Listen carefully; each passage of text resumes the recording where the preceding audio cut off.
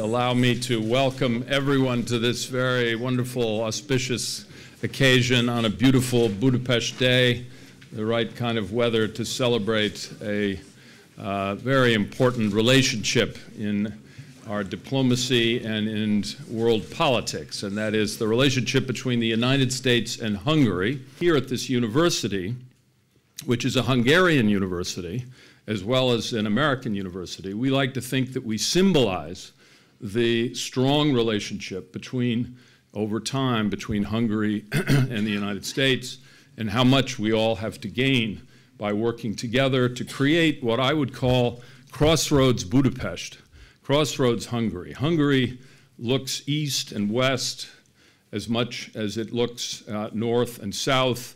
It is at a strategic location in Europe. It is not in the western part of Europe. It is not all the way in the east. And we at this university like to think that we symbolize, through the more than 110 countries that are represented here, the international value of Hungary in a world that is very rapidly changing. I'm really very happy to be here because all people who are present now in this room, we share the same passion and the same belief. Passion for and belief in an ever more intensive and diverse relationship between Hungary and the United States. Passion for and belief in the common values and ideas binding our two nations closer together. The commemoration of the 90 years of Hungarian-US diplomatic relations, of course, first and foremost obliges us to express our thanks and gratitude to all those who have made a contribution to this intensive, close relationship and friendship. There is no doubt that Hungary and the United States share the same fundamental values today. Looking back, there have been many good times and times that were trying. During the years when the United States and Hungary represented different spheres of influence, maintaining cordial relations was clearly more difficult. Now we can talk about everything, and we do. For much of the past year, we have had a dialogue about reforms. The United States is very supportive of Hungary's efforts to rebuild and strengthen the Hungarian economy. We have cooperated with the government in its effort to improve public administration by developing a code of conduct for government employees. We have also worked together on anti-corruption programs and law enforcement training. The rule of law and strong independent courts are important to improve the investment environment and are important for democracy.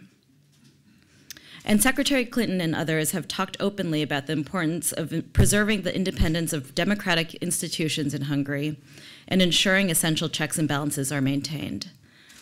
I'm convinced that today our shared respect for human rights, democracy, and international stability is strong enough to bridge any differences and to help us focus on the work ahead.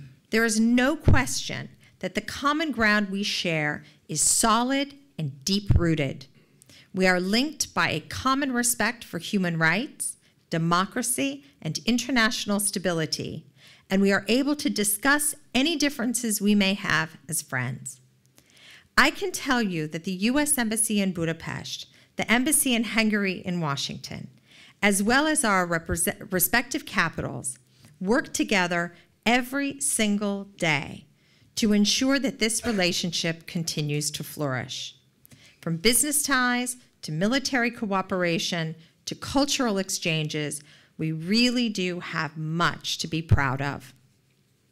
And we must not forget that with this region's successful transition to democracy and integration into Western alliances, our job now as partners and allies is to serve as an example for other emerging democracies and as inspiration for those who yearn for their countries to begin such a transition. My task is to explain to our friends of the United States that what's going on here is serving stability. The system, some of the system that we existed before needed changes. These changes were necessary. We have to explain that those changes are motivated by good intentions, precisely by trying to build a better, stronger, and more stable democracy. Some mistakes were made.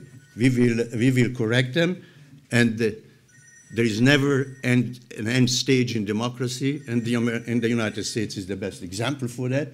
It's a constant change to the challenges of the time. We are doing the same thing. Let the existing changes work, monitor them, let them work, give the benefit of that to Hungary. If there are problems, it will be brought to the surface, and Hungarians will change that. Throughout all our discussion was that neither of us lost sight of the essence of our relationship, which is same values, same values of democracy and freedom.